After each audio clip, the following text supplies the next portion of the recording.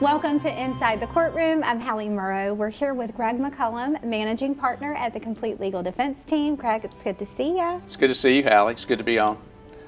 You have been practicing for over 30 years. You've seen and dealt with every type of crime imaginable. Based on your actual experience, should parents be worried that their kids will be abducted by strangers? The short answer is no.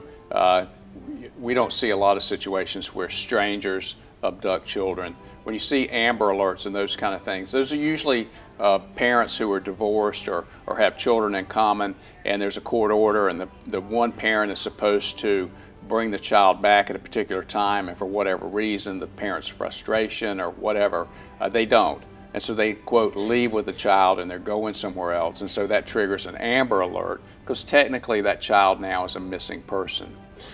In terms of what parents should be concerned about, it's just the normal things. Nothing's really changed. You don't want your children talking to strangers, literally. You don't want your children to get in somebody's car. You want your children to stay with their friends, that sort of thing. Usually the abductions that happen, unfortunately, things do happen, but from our experience, those things are exceedingly rare. That's one of the things that when I became a prosecutor and then a defense attorney, it made me relax a lot, because the crime that you perceive as going on is not nearly as bad as what you think.